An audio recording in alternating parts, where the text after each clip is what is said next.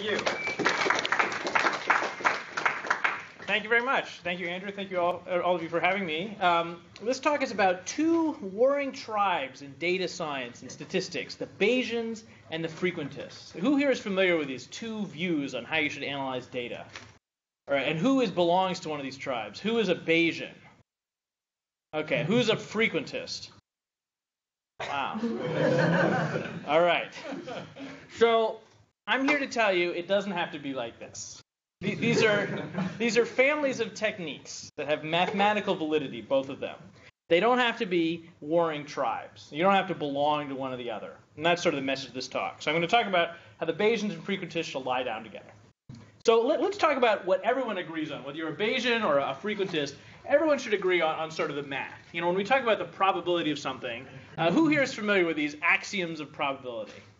When we talk about probability, you know, there's some stuff that can happen, and then there's some subset of that, which is a particular event. So the stuff that can happen is somebody's going to be elected president, and the subset is, you know, it's going to be Hillary Clinton, it's going to be Donald Trump, it's going to be Gary Johnson. So given that you have these events, the subsets, and the sample space, we can define a probability of some particular thing happening. And this probability, it's a function of the subset, and it obeys some common sense rules. You know, it's got to be a real number between 0 and 1. The probability of everything is 1. You know, someone's going to be president. And, you know, if the subsets are disjoint, you know, if they can't both happen, then the probability of the union of them happening is just the probability of the sum of them happening. So the probability that Hillary or Trump becomes president is just the same thing as the probability of Hillary plus the probability of Trump. They're not both going to be president. So these are the axioms of probability. These were first written down in 1933 by Kolmogorov. Everyone agrees on this. The Bayesians, the frequentists, everyone's agreed. This is like the part of the Bible we all agree on. There's some theorems. You know, you can prove things. This is math, so it's like you can make some theorems. So, you know, the probability of not Hillary equals 1 minus the probability of Hillary. The probability of nothing is 0, etc. Some nice theorems. Still non-controversial. It's math. And we can have some definitions, like math. We can say, you know, for any two subsets A and B, any two events, the probability of A and B, we'll call this the joint probability. It's the probability that A and B both happen. And that's the joint probability. We can also define the conditional probability. If we know that B happens, then what's the probability that A will happen? What's the probability of A given B? So we write it like this, the probability of A given B. You know, the probability that if Hillary is elected, then something else will happen. And that's just defined to be the probability of A and B divided by the probability of B. We divide by the thing that we know happened. We know B happened, so therefore we're interested in the probability that they both happen, given the probability that B happened. And we say that two events are independent if the joint probability is the same as just multiplying the two separate probabilities. So telling you about one doesn't tell you any information about the other. And if they're independent, then the probability of A given B, well, it's just the same as the probability of A. The fact that I told you that B happened, Hillary, you know, the probability that, you know, the lottery will be 13 tomorrow, given that Hillary is elected, that's just the same as the probability that the lottery will be 13 tomorrow. It doesn't depend on the event. All right, still fine. Now let's talk about a nice theorem. This is the theorem by a religious person. He was a Reverend Bayes in England, and he died, and then in his writings they discovered this beautiful theorem. This is the definition of conditional probability. The probability of A given B is this A and B divided by B. We can flip the symbols around, get the same thing. We can manipulate the symbols a little bit. We get the probability of P and B. You know, we just multiply both sides by PB equals probability of A given B, PB, which is also probability of P given A, PA. You can flip around a little bit, and you get this nice thing here, that the probability of A given B in terms of the probability of B given A. That's very interesting. So if we wanted to know the probability, you know, given that Hillary is elected, that the country explodes, we can express it in terms of the reverse conditional probability, the probability that Hillary will be elected given that the country explodes. All right, so let's talk about why this is interesting. I'm a big sailor. It wasn't mentioned in my biography, but I love to sail.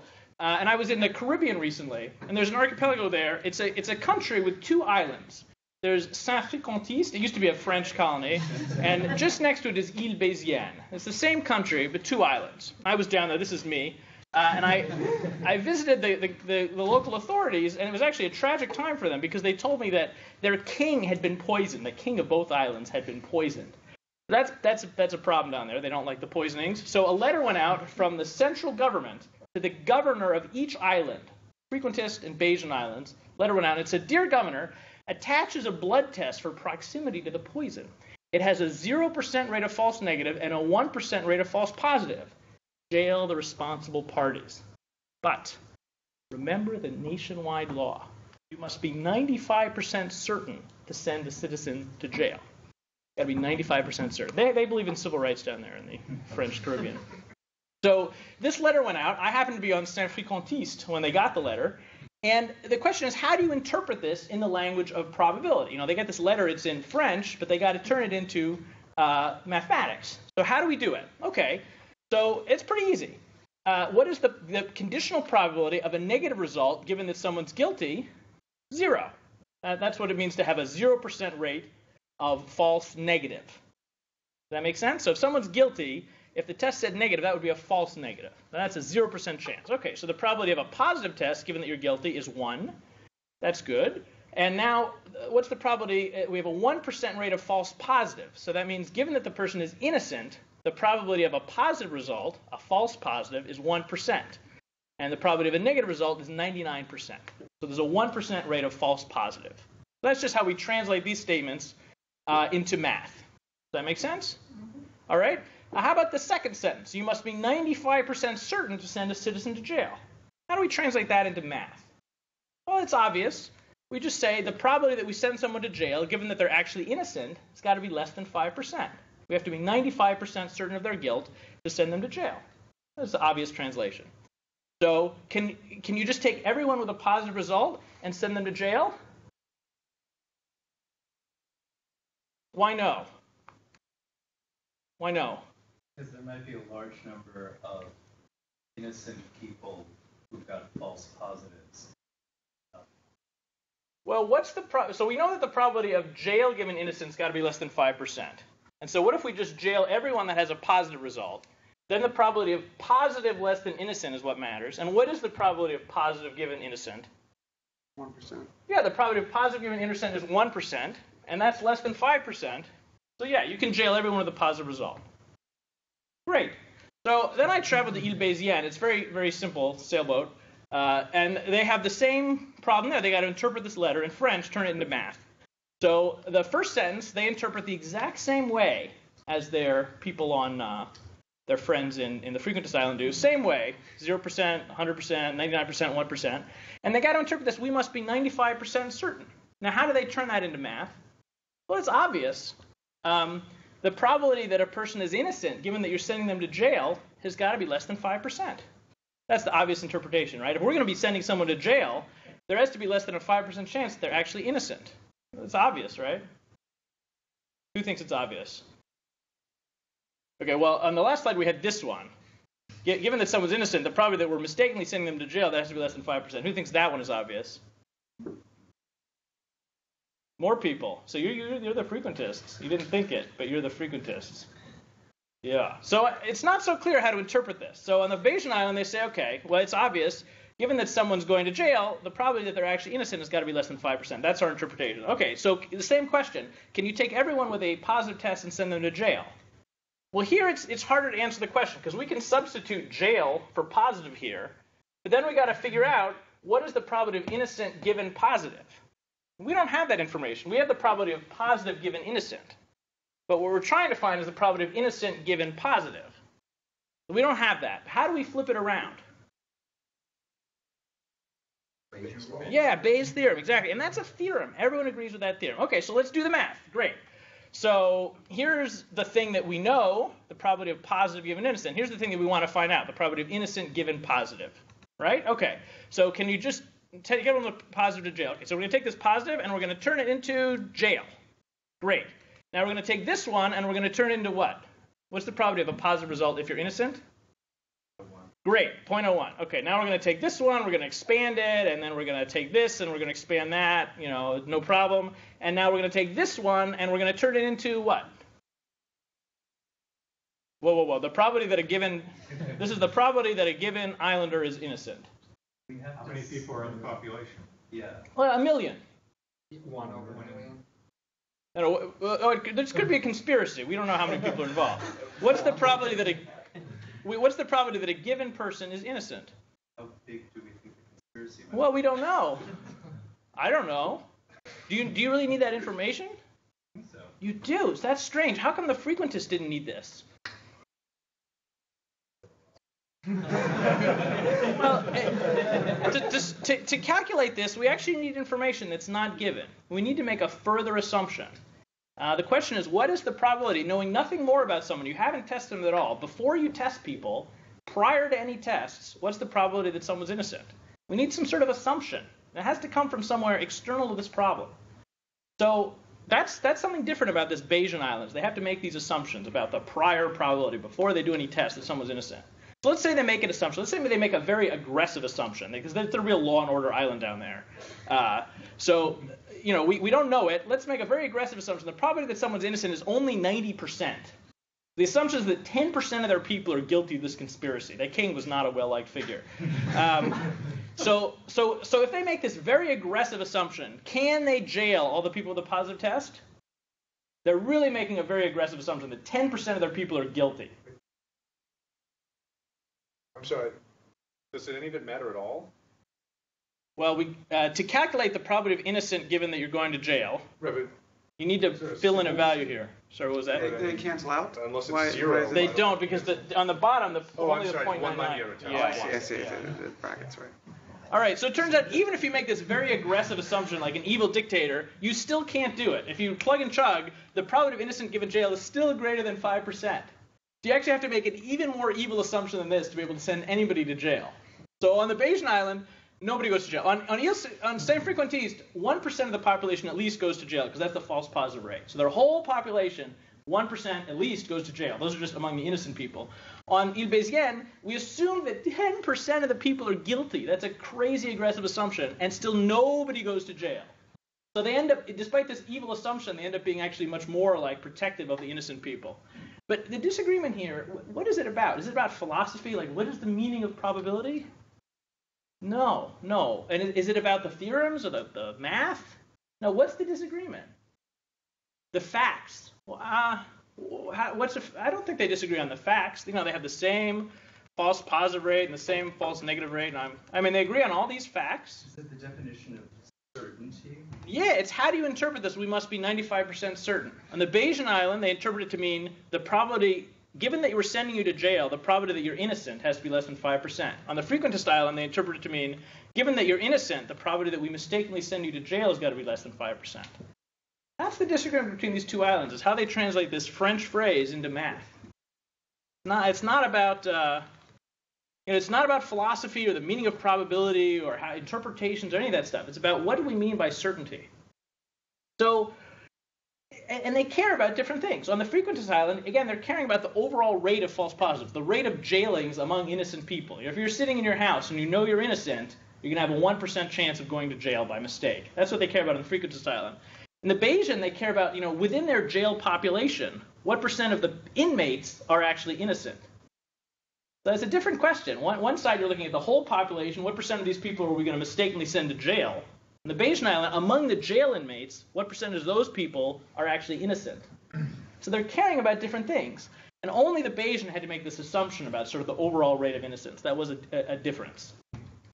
So in general, it's this notion of certainty, and what do we mean by certainty, that delineates the difference between the two sort of schools of thought about data analysis, data science. In general, there's this sort of paradigm where there's some underlying truth. There's some fact. You're innocent or you're guilty, or, Oreos cause cancer or they don't cause cancer, or what's a data science problem maybe your customers have? This advertisement converts more readily than some other advertisement. You have some hypothesis, and that's the truth. You're never going to be able to exactly know the truth, but you can perform some experiment to probe the truth. And the output of the experiment is some observation, some reading. It's like the number of people that clicked on this ad versus the number of people that clicked on this ad. We put that into some sort of inference procedure, and the output of that is some expression of our uncertain knowledge, like an interval on the parameters. The efficacy of this ad is between 4% and 9% of people are going to buy the product if they see that ad. That's like an expression of uncertainty. You ever calculate something like that? Some sort of confidence interval or... Yeah, so this is the general paradigm. So I'm going to tell you about something that happened to me as a kid, and then I'm going to give you some case studies that happened to me when I was a newspaper reporter. And all sort of in this general paradigm. I grew up in Chicago, actually with Andy. You remember Jewel, the supermarket? Yeah, so they used to have, we were not that wealthy. We didn't used to get like the name brand Oreo cookies. We just got like the President's Choice, the store brand cookies. And my mom would do the grocery shopping for the family. And they used to have 4 different assortments of these generic chocolate chip cookies. And each assortment would have 100 cookies in it. But the distribution of chocolate chips per cookie would vary. You would never know if you were getting the A type, the B type, the C type, or the D type cookie jar. Each cookie jar had 100 cookies in it. But there's different numbers of chips on the cookie. So given that you had an A-type jar, for example, if you reach in at random and pull out one cookie uniformly at random, there's a 70% probability that your cookie is going to have 2 chips on it. And there's a 1% probability your cookie is going to have no chips on it. Whereas if you had the D-type jar, there's a 70% probability your cookie is going to only have 1 chip on it. So the way these cookie jars worked, every column here represents a probability distribution of 100 cookies. And so each column adds up to 100%. So I used to do this experiment where I would try to identify, which cookie jar did my mom bring home. So the experiment looked like this. The underlying parameters was the name of the cookie jar, A, B, C, or D. And I wouldn't know that, but that would be some fact. What kind of cookie jar is it? And the experiment was to sample one cookie. And the observation was to count the number of chips that I got on that cookie, 0, 1, 2, 3, or 4. And then I would express some sort of uncertainty interval, like which jars could it be? Like, it could be a B or a C jar. That was my game when I was a kid. It was broad lawns and narrow minds is what Hemingway said about our hometown. So this is how we entertained ourselves. So I grew up actually, in the 80s. So it was really all about this frequentist methodology. So we had this notion of the way we express our certainty is with something called a confidence interval. Who's heard that phrase, a confidence interval? Yeah, so this is the definition. A 70% confidence interval procedure includes the correct jar with at least 70% probability in the worst case, no matter what. Now, no matter which jar it is, worst case, it will have a 70% chance of including the correct jar. So I'm going to take you through what I mean by that. So again, every column here is a probability distribution. And now we're going to generate a confidence interval procedure that works in the scenario where we pick a cookie at random. So what that means is that for each type of jar separately, we have to make sure that the resulting cookie ends up producing an interval that includes the right jar. All right? So so let's say we're in the A-type jar, for example. What do we have to make sure? Well, it's very common that I'm going to get the cookie with 2 chips. So we have to make sure that we include that in the interval. So what this means is that if I pull a cookie with 2 chips, the resulting interval has to include an A-type jar. Because the interval procedure is a mapping from the number of chips, that's the observation, to an interval on the underlying parameter, A, B, C, or D. But we have to make sure that within every column, the jars included in the interval sum to 70%. Is that clear? You're nodding. Okay. So we have to make sure that for an A-type jar, for example, so this is actually enough. This is enough to guarantee that this is a valid confidence interval for A-type jars. Because if I reach in and I see 2 chips, I say, okay, the resulting interval has to include A. And that's going to work 70% of the time. Because 70% of the time I'm going to reach in, it's going to have 2 chips, I'll say it's an A, and I'll be right. So I'll be right at least 70% of the time. So let's move on to the next column. I'm just going to highlight the biggest number. And then we don't quite have 70% yet, so I'm going to highlight the second biggest number. And then still not, so let's do the third biggest number. And still not quite, so I'll do the fourth biggest number. Okay, we got it. So this meets the criterion for a B-type jar. Remember, we have to do this worst case, every possible column. So in this one, if it is a B-type jar that my mom brings home, I'm going to reach in, and if I get 1 chip, 2 chips, 3 chips, or 4 chips, the resulting interval is going to include B. So therefore, at least 70% of the time, in this case, I'll be correct. That make sense? So if I pull out 2 chips, for example, I'm going to say, it's A or B. All right, so let's do it for this C. I'm going to highlight the biggest one and the second biggest one. Great, I'm done with C. And we'll do D. I just have to get that 70. Great. So this is a valid 70% confidence interval for the cookie jar scenario. No matter what I pick out, let's say if it's two chips, I'm going to say, it's A or B. If it's 3 chips, I'm going to say it's definitely B. If it's 1 chip, I'm going to say it's B, C, or D. That's the confidence interval procedure. And this meets the criterion. In the worst case for any type of jar, I will be correct at least 70% of the time. Great. So this is how I learned it. Now, my sister came along like 8 years later. Did you ever meet my sister? Yeah, she was younger. I mean, she was in, grade school when we were in high school. She was raised in the new ways. She learned the Bayesian way. So that's different. So the Bayesians don't use these confidence intervals. They use something called a credible interval. The definition is different, just like on those islands. A 70% credible interval has at least 70% conditional probability of including the correct jar, given the observation and giving those prior assumptions. That's about after we do the experiment, we say, what is the probability that it was this jar given my observation? And we want to make sure to include at least 70% of that probability mass. All right, so let's construct those. So we got to make that prior assumption. So let's make one that, the jars are equally probable. You go in and Joule, it's just random, whether they have the A's, the B's, the C's, or the D's in stock. So I don't know if that's true. When I was a kid, the danger of going to the grocery store is your teacher might be there, so I was always too shy to do that. So I don't know the procedure for selecting these cookie jars, but maybe it's uniformly random. We have to make that assumption if we're going to do Bayesians. So we'll make that assumption. So now we're going to calculate that. So remember, we're starting out with this probability, given that we know the jar, A, B, C, or D, the probability of the number of chips we're going to get. And that's not what we need.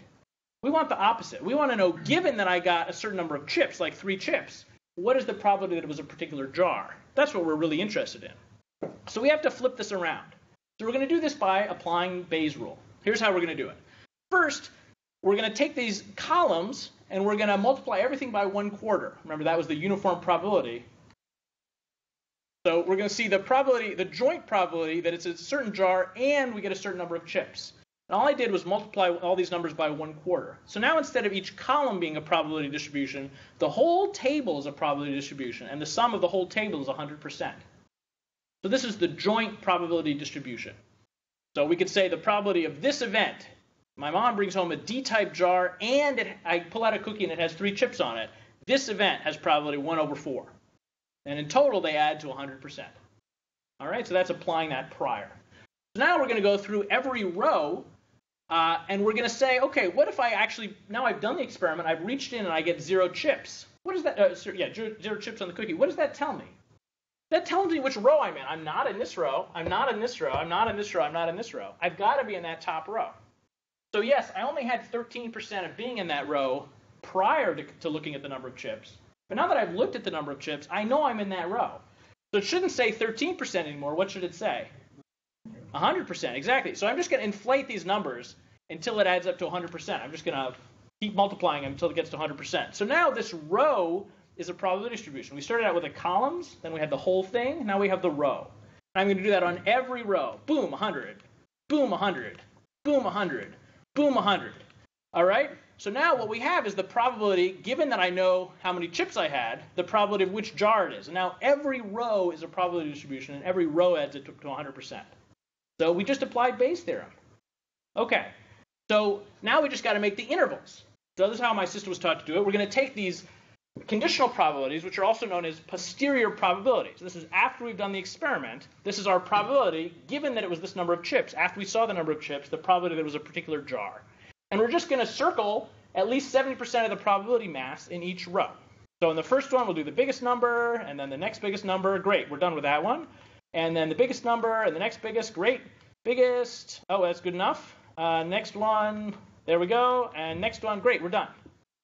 So remember, earlier we were caring about those column sums being up at least 70%. Now we're caring about these row sums being at least 70%. These are my sister's credible intervals. And what this means is if you get, for example, 2 cookies, you say, you know what? With 74% confidence or credibility, it's got to be type A. So one day, my sister and I compared notes. And these at the top are my intervals, the confidence intervals. And these at the bottom are her intervals, the credible intervals. And I looked at her intervals. And I was my younger sister. And I said, what are you doing? This is crazy. What happens if our parents bring home a type B jar? You are going to be correct only 20% of the time. You're going to be wrong 80% of the time because they bring home a type B jar. The only time the resulting interval is going to include B is if it's you happen to pull out a cookie with 3 chips. That only happens 20% of the time. The rest of the time, you're going to be wrong. You are wrong 80% of the time. How can you say you're wrong 80% of the time, but you're claiming to have 70% confidence? That's insane. It doesn't make sense. And she says, well, what does she say? Yeah, she says, that's okay because I've made the assumption that type B jars only happen 25% of the time.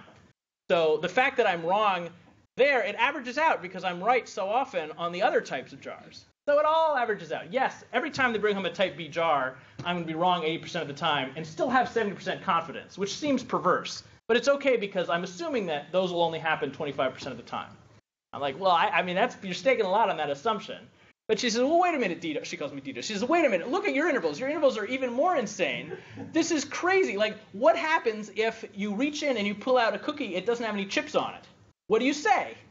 And I say, I say it came from a hippopotamus. It came from the empty set because I just don't have a mapping there. I say with 70% confidence it came from a hippopotamus. And she says, that's insane because you know it didn't come from a hippopotamus. I mean, it had to come from some jar. How can you claim with 70% confidence that it came from no jar at all? And I say, well, it's okay. Why do I say it's okay? Because that's going to happen so rarely because, I make up for it with my good coverage on the 1 and the 2, the 3, the 4 chip cookies. So it's okay because I say it's okay because other outcomes will happen often enough that it's fine. And she says it's okay because other jars she's assuming will happen often enough that it's fine. So who's right here? Which set of intervals makes more sense?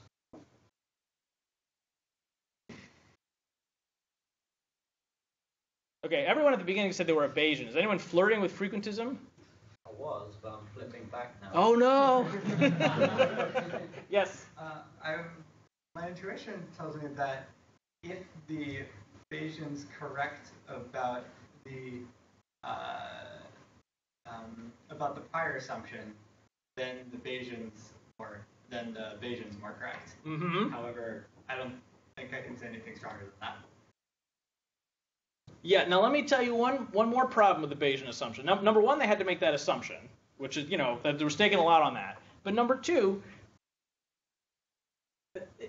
let's say I get a jar, and I reach in, it's got 0 chips. I give some ridiculous answer. So what if I just repeat the experiment? I reach in, I get a different cookie, and I, just do the same thing again, just to give a different interval. I can keep sampling the same jar, and I'm going to be correct 70% of the time. My sister can't say the same thing because my sister's errors are correlated with the identity of the jar. If it's a type B jar, she can keep sampling it as many times as she wants. She's still going to be wrong 80% of the time. If she has 100 robots, each go to her jar and sample one cookie and look at it and come up with a belief state, 80% of those robots are going to be wrong, and they're all going to have 70% confidence. Whereas I can have 100 robots go in, and yeah, some of them are going to be crazy, but the majority will at least be correct. So the Bayesian's errors are actually correlated with the truth. If the truth takes on an inconvenient value, all the Bayesians, or at least the vast majority of the Bayesians, can be wrong, and wrong with high confidence. Whereas the frequentist errors are only correlated with the observation. So the frequentists can repeat the experiment. Yeah, they're going to be wrong, but they can repeat the experiment and fix it. Whereas the Bayesian, repeating the experiment doesn't help. The error is actually correlated with inconvenient values of the truth. The Bayesians really have this notion of an inconvenient truth, whereas the frequentists, they can have an inconvenient observation, but yes? If I'm a Bayesian and I repeat the experiment, though, don't you sort of not include the prior with every iteration of the experiment? Well, it depends. If you can bring all the information to one place, like a dictator, and the dictator makes the inference, then yes. So let me show you. So these critiques, it's not like I invented these critiques. These critiques of the frequentist and Bayesian schools of thought have long history in the literature. So here's a famous critique of the Bayesian school of thought. A famous critique of the frequentist school of thought. This is a famous paper by my colleague, Why Most Published Research Findings Are False. So the argument here is very simple. It says, to get a paper published in the biomedical literature, you have to have, by the frequentist standards, less than a 5%, 95% certainty, just like on that island.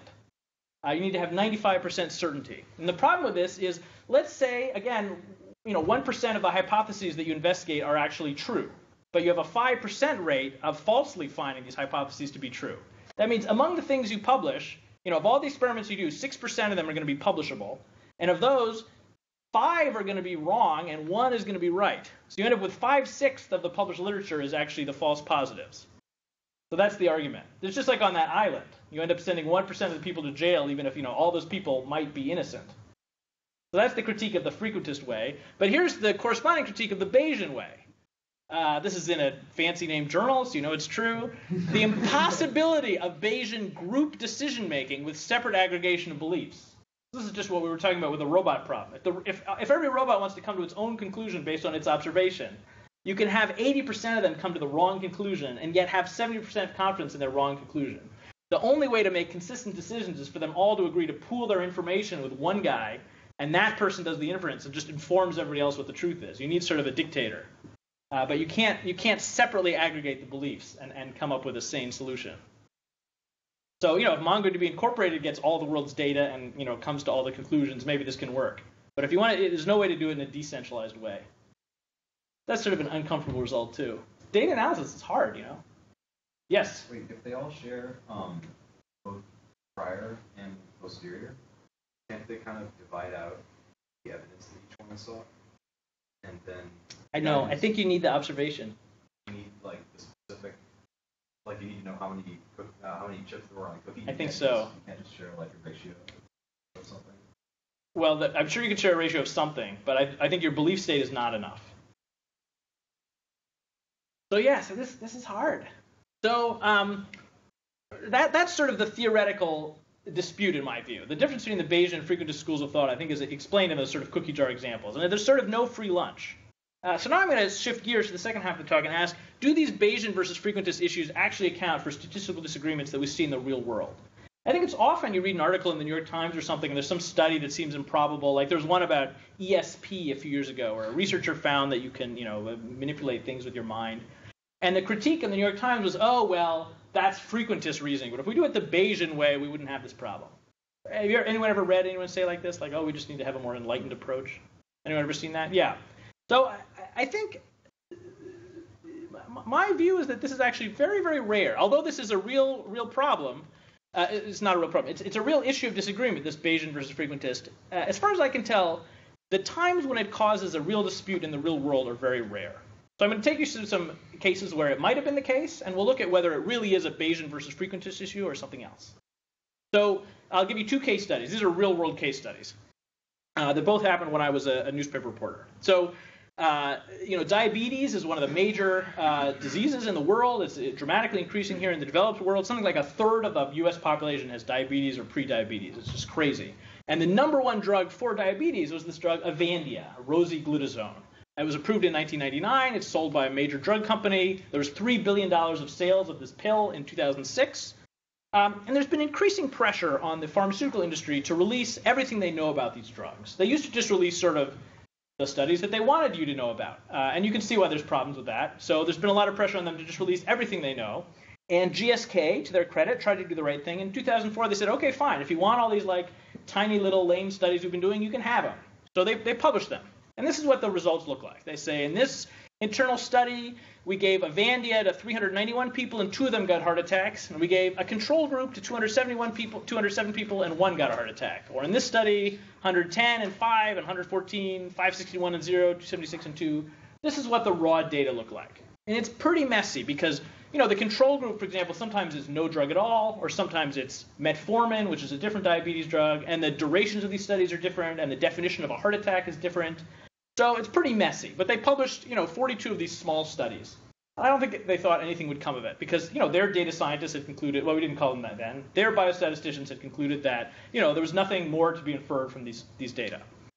But in 2007, a cardiologist at the Cleveland Clinic, a prominent cardiologist, Stephen Nissen, published a paper where they agglomerated all the studies together. They did something called a meta-analysis, where they tried to sort of average them all together. And they found bad news. So effects of Avandia on the risk of heart attack and death from cardiovascular causes. And they found, we conducted searches of the published literature. They found 42 trials. And they said in the Avandia group compared to the control group, the odds ratio for heart attack was 1.43. So basically a 43% increase in heart attacks. 95% confidence interval was between 1.03 and 1.98. So what would 1.0 mean? No effect, yeah. So the lower end of their confidence interval is 1.03. So they're very flirting with no effect here, but they able to exclude the possibility of no effect with this 95% confidence. So, but it seems pretty close, So what do you think would be the reaction to this, from the real world? That is true. Well, let me show you what the data look like. So these are the actual data. They took each study individually, and they came up with a confidence interval on. We're looking at the relative risk. So this is really just if it's 1, that means no difference. If it's below 1, that means Avandia reduces heart attacks, and if it's above 1, that means Avandia increases heart attacks. And what they found, so in each study there's a little tick mark, which is sort of the best guess, the point estimate, and then there's this confidence interval. And you can see they're all over the place, but the meta-confidence interval at the bottom here just barely excludes no effect. It's pretty wide, but it does exclude no effect. So these were the actual results. And the result was dramatic. So this is the front page of the Wall Street Journal, above the fold, very top, May 22nd, 2007, by my colleague Anna Wild-Matthews, medical detective. Sequel. So this guy had already brought down a different blockbuster drug. Sequel for Vioxx critic. Attack on diabetes pill. Glaxo shares plunge as Dr. Nissen sees wrist to heart from Avandia. And he gets his picture and the coveted picture. I never got a picture when I was working at the Wall Street Journal, but my friends just got me one for my birthday. It's a treasured present. It takes like 5 hours to make one of these pictures. Okay. And you can see the sales going up and up and up. So guess what happened to Avandia after this study? It was almost no effect. It was 1.03 was the lower end of the confidence interval. Front page of the Wall Street Journal. Guess what happened to this $3 billion a year drug? These are the sales. Oh. And the FDA has now strongly restricted Avandia. Yes?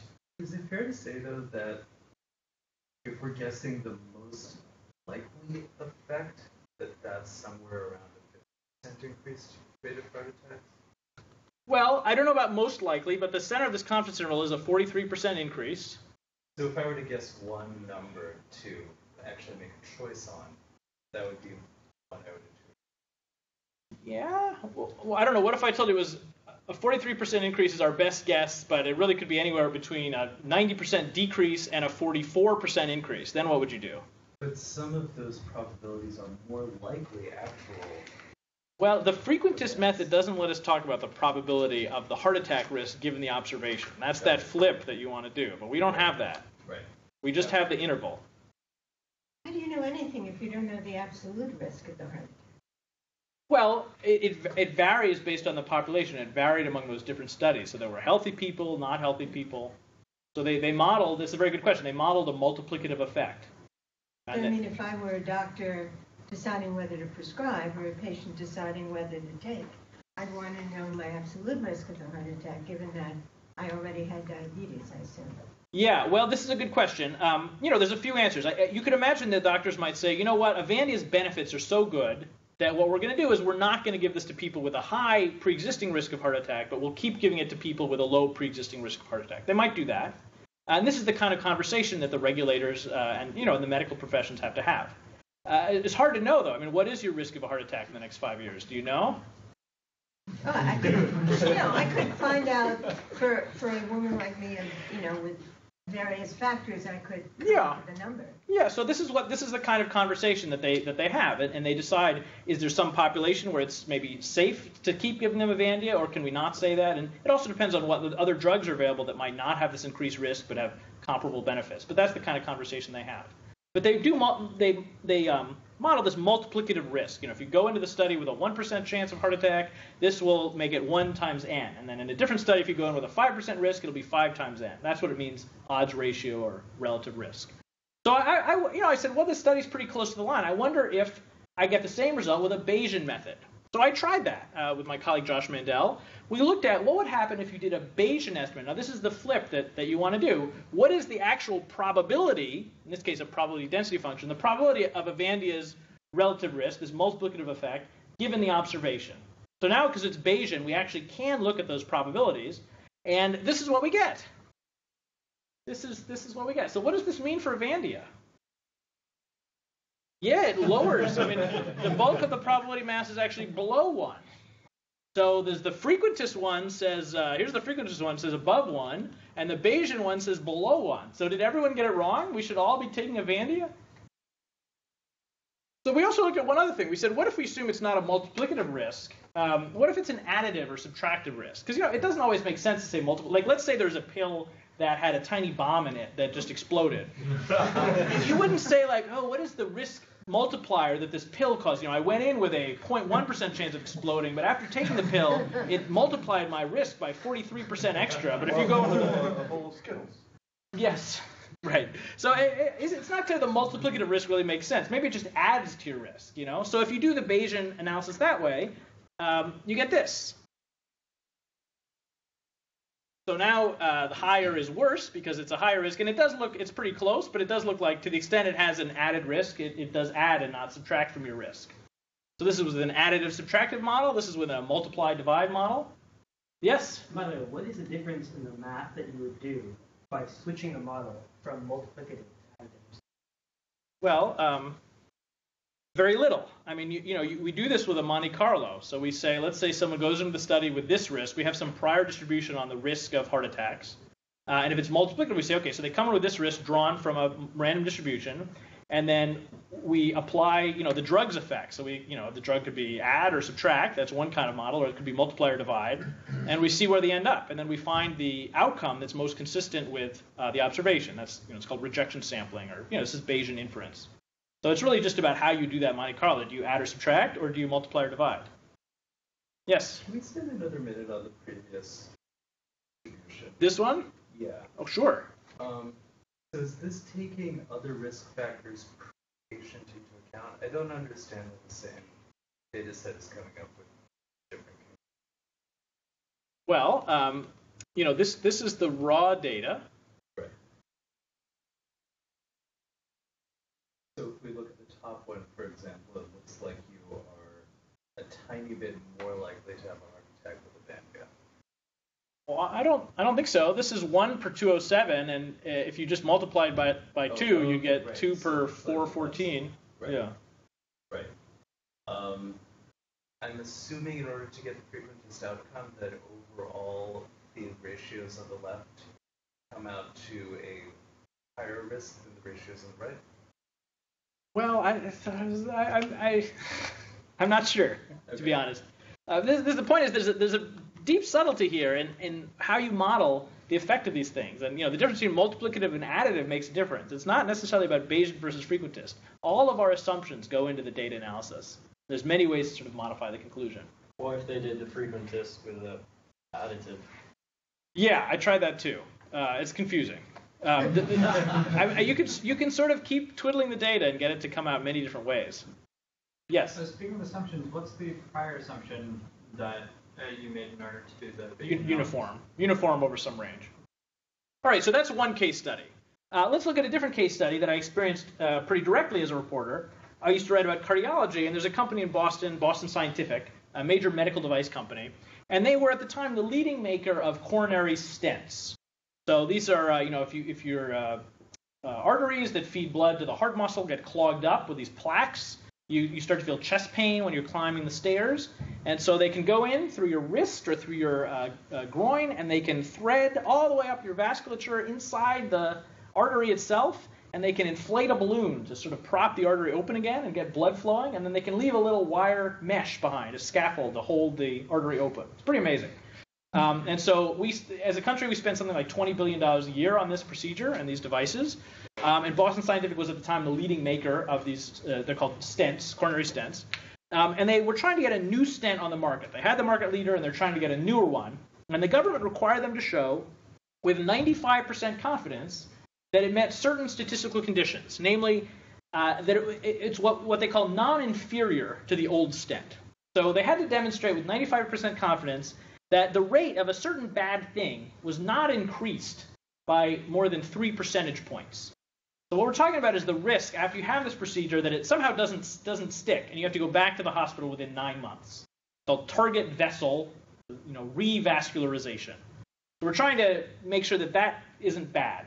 So they had to show it was within 3 percentage points of the old stent. So if we knew the old stent was 7%, people having to go back to the hospital, then if the new stent is 10.5%, that's bad. But if the new stent's 9.5%, that's okay, and they can put it on the market. The company thinks, of course, that they're exactly the same, but there's no way to show statistically that they're exactly the same. They just say, with 95% confidence, it's no worse than 3 percentage points worse than the old thing. Does that make sense? That's called non-inferiority. And, of course, we don't know the rate in the old group, and we don't know the rate in the new group either, so they're both sort of uncertain estimates. So instead of cookie jars, the truth is the difference in the rate of this target vessel revascularization within 9 months. And the study takes, about 1,000 patients in each group with a new stent and the old stent. The old stent was called Express, the new is called Liberté. These are multi-billion-dollar devices. And they decide if the person has, that event or not. And then they run this confidence interval. And then they decide if the confidence interval, the 95% confidence interval excludes the possibility of being 3 percentage points worse or more. Does that make sense? Okay. So they put out a press release in 2006 from the company, May 16th, Natick, Massachusetts, and Paris from 2 locations. Now, if I would put Paris first. I don't know if you've ever been to Natick, Massachusetts, but I would have put Paris first, but it's not their choice. Boston Scientific Corporation today announced 9-month data from the trial. The trial met its primary endpoint. So that means that they won. The confidence interval, the 95% confidence interval, excluded the possibility of inferiority. And that, the stock goes up, everything's happy. Because that's the condition the government had required them to show. So a year later, they actually published the paper, the scientific paper, in the Journal of the American College of Cardiology. And here's what they wrote. They said the primary endpoint was met with the one-sided 95% confidence bound. It was at most 2.98 percentage points worse than the old stent, and that's less than the pre-specified margin of 3 percentage points worse. So they had to make sure it was under 3, and they got it, because they got 2.98 success. This is how the American healthcare system works. And they have a p-value of 0.0487. So this is kind of like the inverse of the confidence interval. If you have 95% confidence, that means you have p less than 5%. And they had p of 0.049% less. And they talked about their statistical methods. They said, chi-square or Fisher-Exact test was used to compare proportions. They had everything there. So I saw a debate about which stent was best when I was in Chicago for the big cardiology conference. I said, well, that's very interesting. I wonder if I can replicate this with a Bayesian analysis. Let's see what will happen. I used to be, I'm sort of a recovering Bayesian. So I tried to do the analysis. Here's the problem. This is the actual results from the study. They had in the control group this many people, and 67 had the bad thing happen. In the treatment group, they had fewer people, and one more person had the bad thing happen. So these are the results. And so let's say you just take a uniform prior on the rate of this event. Could be 0%, could be 100% in the control group. Same thing on the treatment group. And you just plug it into Bayes' theorem, and you say, what is the probability now of inferiority? And if you do that, you get 5.1%. So with the Bayesian method, there is a slightly greater than 5%, conditional probability that the thing, is bad. So I was like, does that mean that there's a disagreement between the frequentist and the Bayesian approach? I'm always on the hunt for these disagreements. Well, no, it doesn't mean that. Because how did they calculate this p less than 0.05, this 95% confidence interval? So they said that they use this Fisher-Exact test in the paper. But it turns out the way these papers are written is like Dr. Turco actually, I've met Dr. Turco. He did not have anything to do with writing the paper. These medical studies, they find a famous cardiologist kind of all at the end. I mean, the company writes the paper. The company has a lot of expert writers and statisticians. They have 40 biostatisticians. They designed the study, they ran the study, they wrote the paper, they did the analysis. And then Dr. Turco kind of comes in at the end, or at least his name does. But I met him. He's a nice guy. So it turns out they did not use Fisher-Exact test. They made a mistake. They actually used a different method, a much criticized method, called a walled interval, which is not an exact method. It's one of these approximate methods because, throughout the 20th century, we didn't have computers that could do millions of computations, so we use these approximations. So this is sort of how statistics grew up. So they approximate these distributions, the chance of a patient having a certain event, with these Gaussian distributions. And they actually do a pretty lousy Gaussian approximation. This walled interval is much criticized in the sort of statistical theory literature. It had not yet reached the biostatistics practitioners. So what they do is this integral of this normal distribution, and in fact, they get this 0.0487. So I was eventually able to replicate the exact number that they had. But it turns out, so here's actually the result of the trial. So you can see every possible result that could have happened. In the control group, they could have had 65, 66, 67, 68 bad events. And in the treatment group, they could have had 66, 67, 68. All the black outcomes are ones where they would have failed the trial by their own method. And the outcome they actually got was this one right here, p-value of 4.9%. So if they had had one more event in the new stent, definitely flunked. If they had one fewer event in the control group, definitely flunked. And if they had one more event in both groups, they would have flunked. But they somehow were right on the line here. So I don't have any evidence that they cheated, but these are the results. Yes? when the FDA sets the 3% goal. I would say the company proposes the 3% goal, and the FDA approves or doesn't approve it. Okay. At the beginning, before the trial is run, and they have to commit to do that. they attach a methodology to the 3% when they make that proposal? Yeah, they are supposed to send the FDA their complete source code. The FDA is very rigorous about this. They're supposed to include their complete source code at the time. And I was not able to get that, and the company wouldn't share it with me. But they promised me that the method they did was exactly what they had committed to. But they were not able to prove that. They weren't willing to prove that to me, but they said that. So it was very close to the line. And so, we can look at this coverage here. We can also look at the false positive rate, which is just sort of 1 minus the coverage. And so it turns out if you look at this, what is a valid 70% confidence interval? It's one where the false positive rate is always less than or equal to 30%. Does that make sense? So the coverage has got to be greater than 70. That means the false positive has got to be less than 30%. So for a 95% confidence interval, the coverage has got to be greater than 95%, which means the false positive rate has to be less than 5%. Okay? So here is the actual false positive rate of the walled interval in their regime. So here's 5%. Here are all the possible outcomes of the trial. And this line is supposed to be below 5%. This is just the same as looking at this line here, the false positive rate. Instead, the line is always above 5%. So this means that their test is actually too easy. It's not a 95% confidence interval. It's more like a 94.8% confidence interval. So they set a test for themselves that was too easy, and then they passed it. And so if you look, so I called the Journal of the American College of Cardiology, and I said, I think there may be a problem with this study. I'm a reporter. And they said, we'll have our statistician try and replicate the result. And because but they said, we're having trouble because they say they use Fisher exact tests, but that doesn't seem to work because they didn't. So we'll try some other test that's the most sensible one. And this is the one that the Journal statistician tried. This is also an approximate method. So you can see it's not always below this line, but it's much closer. This is a more common method. But with this method, they fail. So the Journal said, we had to call the company and find out what method they actually used. So it turns out with the walled interval, which was the one the company used, they passed. With the one that the Journal assumed that they used, they failed. And actually, with every other method you could conceivably imagine that has ever been in the literature, they failed. These are all the different methods for this particular scenario. So there's many, statistics, there's many different ways to do things. But with all of them except one, they fail. Except the one that they did use, I was able to demonstrate it doesn't work because that line is always above 5%. So I told the company about this, and I wrote them up a little report in LaTeX, which Andy, you taught me how to use LaTeX, and now I use those powers for evil. I wrote the LaTeX to the company, and they were very polite. They invited me out. I had a whole conversation. They said, we think the problem is, we initially replicated your results in SAS, but then we hired an outside expert to try and confirm, and the outside expert didn't confirm, and we think the difference is, you were using, the outside expert used double precision floating point, and internally we were only using single precision floating point, so we think the problem is your floating point. And I said, well, this is the only time in my whole career as a reporter did we discuss the precision of floating point, only that time. But I said, I don't think that's the issue because you guys are doing a Monte Carlo. I did the actual calculation, so I think maybe you just didn't run the Monte Carlo long enough. They said, well, why don't you we think it's the floating point. So I went back to my office, and I got Mathematica, and I did the calculation with exact rational numbers, like no floating point at all, like the rational numbers. And these are numbers, we're talking about numbers like, 1,000 choose 600. So this is a very big number. And all the digits, I filled up the swap space, but I was able to get it. And it turns out double precision floating point was good to about 11 decimal places. It's a very good floating point.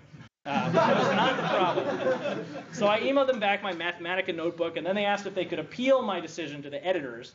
Normally the Wall Street Journal would not agree to do because they would only hear appeals if the allegations the reporter took a bribe or was somehow partial, they would do an appeal. But if it's just a disagreement on judgment, they don't like to do it. But we thought it would be prudent.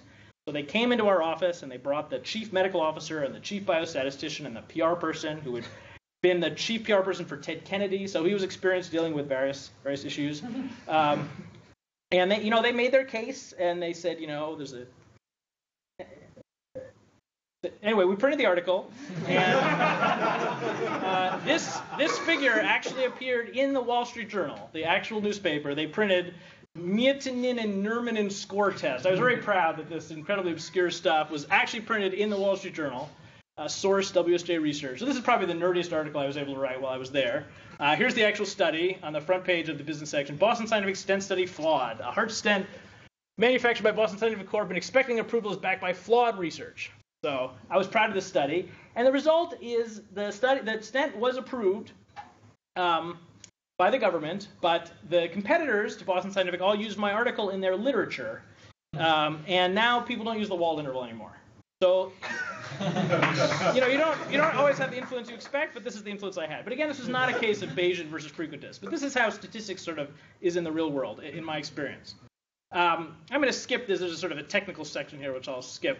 But the point is, the Bayesian and frequentist schools, like, they have much in common. Like, the difference was this question between the islands that we talked about, or between the cookie jars. There's a lot that unites them, and they have this sort of one difference in method about whether you make an assumption or not, and which kind of probability do you care about? Is it the chips given the jar, or the jar given the chips? That, to me, is the central issue. This battle has been going on a long time, and most of the time you see a statistical disagreement. It's not about Bayesian versus frequentist. It's about something else. And, like, the amount of bullshit statistics there is like, it's never about Bayesian versus frequentist in the real world. As much a fan as I am of this issue. This happens all the time. Here's the New York Times in 2008. Front page, aches, a sneeze, a Google search. Data on web may warn of outbreaks of flu. There is a new common symptom of the flu. In addition to the usual aches, coughs, and sore throats. Everyone's searching for flu symptoms in Google. So Google had announced, and they had a story in Nature, a scientific study in Nature, the journal, says they can predict the flu based on searches. And they had training data. They had 90% median correlation. And then they had a held-out verification set where they said 97% median correlation in the held-out testing set. Now, who has better in the testing set than they had in the training set? That's amazing. And then they launched it in 2008, and they immediately, in real life, had 29% median correlation. And they said, well, that was the swine flu. It was very unusual. They fixed it. It worked, then it broke again. Then it broke again. And now they've given up on it. So this was like, it didn't work. That to me is very interesting. And why did we think it would work? This is not about Bayesian versus frequentist, but it is about the fragility of statistics. Here's another study. This was in 2014 in the Proceedings of the National Academy of Science. This is a serious study. And to explain why this study is statistically BS is quite difficult. It's very subtle. I mean, if you look at the data, it really depends how you look on it. It's just kind of this sort of risk difference, risk ratio issue. It's not easy to explain. And these things are all around us. Here's one that was just published in 2016. Microsoft finds cancer clues in search queries. Microsoft scientists have demonstrated by analyzing large samples of search engine queries, they can identify internet users who are suffering from pancreatic cancer. I am pretty sure this is not... Time. What was that? You're picking up the time. The New York... Well, I showed the Wall Street Journal. It's not the New York Times' fault. I have dug deep into the study. I've corresponded with the authors, and these claims are greatly exaggerated. These companies are under a lot of pressure to show exciting results. Google Flu Trends, Microsoft, they're both under pressure to show exciting results. And this causes us to get a lot of results in the literature that are just greatly exaggerated, including this one. And these are even companies for which they don't live or die based on the statistics. No one at Microsoft is going to get fired based on whether they can or can't predict pancreatic cancer. But at the drug companies, the company really does live or die based on whether they get P less than 0.05. So it's hard to imagine the things that they won't be willing to do in that sphere. It's sensitive. These problems of statistics and of probability have been with us, and they always involve the most important problems that we have, sort of as humanity. And now it's about drugs and pancreatic cancer. Those are important subjects. But 100 years ago, or 300 years ago, it wasn't about drugs, it was about God. Those were the important subjects that learned people talked about all the time. So this is the dissertation of John Maynard Keynes, the famous economist. But this was his doctoral dissertation published in 1921. And he's talking about the ancient problems of probability and religion. He says one of the most ancient problems of probability is concerned with the gradual decrease in the probability of a past event as the length of the tradition increases by which it's established. Perhaps the most famous solution of that is propounded by Craig in his Theologia Christianae Principia Mathematica. This is like the Christian principles of mathematics, published in 1699. So Craig concluded that faith in the gospel, so far as it depended on oral tradition, expired about the year 880. So what are they talking about here? They're saying if I tell you about the Gospels, and you tell someone about the Gospels, and you tell someone about the Gospels, even if you have 99.9% credibility that what the person told you is true, it's still a geometric series, and it's going to go to zero. So that the theologians were very concerned about this, and this is what Reverend Bayes probably thought about when he came up with Bayes' theorem. So far as the gospel depended on written tradition, it would expire in the year 3150. Some other guy, by adopting a different law of decrease, concluded that faith would expire in 1789. That's a pretty good guess. That was the French Revolution. That was the American Constitution. That's not a bad, that was the late Enlightenment. That's not a bad guess.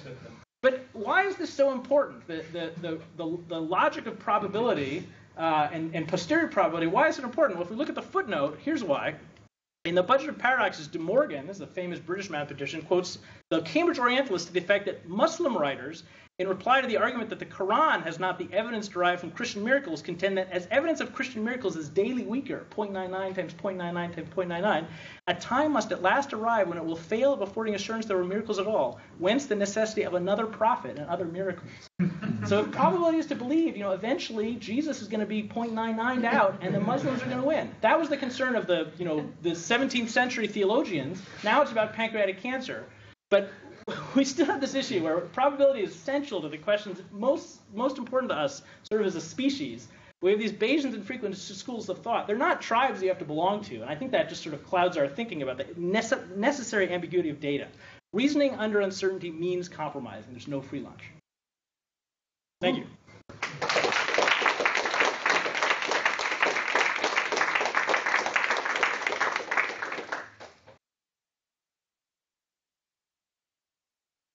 You can bring this up with your rabbi if you want. Yes. The confidence intervals you talked about. So you yes. call this different methods, or I guess tests for statistical significance. Yes. So, first of all, I wasn't really clear on whether or not there was a standard with regards to like the government's expectations on the kinds of tests that are valid for meeting its requirements. And if we are aware as a community that certain methods are not terribly reliable or whatever the case may be, why don't we have a kind of subset of tests? Like, in what cases would you, for instance, consider Garkin NAM score over the Wilson score? Like, what are the different modes of, or different cases in which you choose one over the other? Yeah. Sorry, can you just repeat the question so everyone can... Oh, sure. The question is, shouldn't there be, if there's so many tests, shouldn't there be standards about when we pick one or the other? Or how do you even decide when to pick one or the other? And should the government just allow some but not others? I think there's a few answers to that. One is that, as you recall, when we built these confidence intervals, we had discretion. We had choice. We didn't have to circle the biggest number. We could have circled the smallest numbers. We had options about what to circle. That wasn't true when we made the Bayesian credible intervals. Those were just determined. Well, actually, the posterior probability that the Bayesians have is determined by the prior, your model of the experiment. Those together make the posterior. But then deciding which interval to include, there's still discretion, because do you want the most central interval? Do you want the one that's shortest? There's actually still some wiggle room in exactly how you define the Bayesian credible interval. There's not just one right answer. And the government's position so there's a few things. Number one, the government's position has historically been, as long as you set out the test before you do the experiment, and as long as the test makes sure that if the drug doesn't work, there's less than a 5% chance it'll be falsely approved, then you can pick any test you want. Because that's the thing they care about, is making sure that, p is less than 0.05. If the drug doesn't work, the null hypothesis is true, there has to be less than a 5% chance that you mistakenly, approve the drug. So then you could do any test that meets that criterion. And, formally speaking, that criterion is that this line has to be exactly below the dotted line. The other thing I'll say is that, there are fancier tests that now use computers that are not, from the whole history of the 19th century. So here's a very fancy test in StatExact that actually meets this criterion. This is what happens if you use the supercomputers. It never goes above the line, but on the other hand, it goes way below the line. So statistics is not just about calculation. It's about persuasion. And, it's a language. So the biostatisticians who work for the company are trying to persuade the statisticians who work for the government, and the doctors who write the medical guidelines. They're trying to persuade them to prescribe a certain thing. So if they pick some exotic test that no one's ever heard of, yes, it might be mathematically better in some sense, but it might be less persuasive because people are less familiar with it. So that's probably why they choose this walled interval, is because, it's the one everyone had been using in the past, and why they don't know some persnickety reporter. Well, first of all, they don't know they're going to get very unlucky and be right on the line, and some persnickety reporter is going to rerun the calculations. Why diverge from what people have done that works? It works persuasively, even if it doesn't work mathematically. Interesting, yeah. Thanks. You're welcome. Yes? Well, doesn't a lot depend on how you value the results? I mean, it might be a lot worse to have a heart attack than to have a diminution in In the Gospels? I don't know. In the success of keeping down your diabetes. I mean, it depends. Are you more worried about this result or that result? Maybe, yeah. And on that basis, you might choose different tests, right? Well, the question is, maybe you want to weight different outcomes differently. Like you might weight the possibility of an increase in heart attacks one way, and you might weight the benefit from a decrease in diabetes a different way. Yes, I agree with you. Historically, the FDA has not done, cost-benefit analysis. That's for doctors to do. The FDA does not regulate the practice of medicine. They regulate the marketing of pharmaceuticals, and they make sure that the purpose that they're marketed for, the indication, they have to be safe and they have to be effective. That's the legal mandate of the government. But the government is not really supposed to do the cost-benefit calculation. That's for trained medical professionals to do. So they sort of avoid doing this utilitarian calculation. But of course they do it. They do it kind of under the table. So for example, I think when people wanted to get approval for automated defibrillators, these automated defibrillators do not meet the standards, the reliability standards of conventional defibrillators. And so you can imagine a government agency saying like, well, we've defined what it means for a defibrillator to be effective, and your plastic defibrillator that costs, $300 is not effective, it's not as reliable as we've required of a real defibrillator, so can't be licensed as a defibrillator. And I think the manufacturers were able to persuade the FDA that, look, there's a benefit to having these things be cheap because we can put them everywhere. And what really matters is proximity to the defibrillator, because when your heart, if it has sudden cardiac arrest, you want one that's close, even if it's only 99.9% reliable. If it's close, that's better than having to wait for the ambulance to get to you in Times Square and have one that's 99.999% reliable. There is a trade-off here, and so the FDA should lower its standards for reliability for these automated defibrillators, and the FDA did that.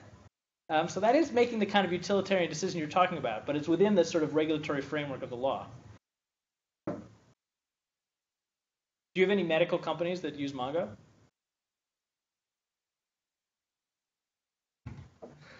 Yes, I believe. Yeah, so these kinds of issues, they might be wrestling with. How do you slice the data? How do you find correlations?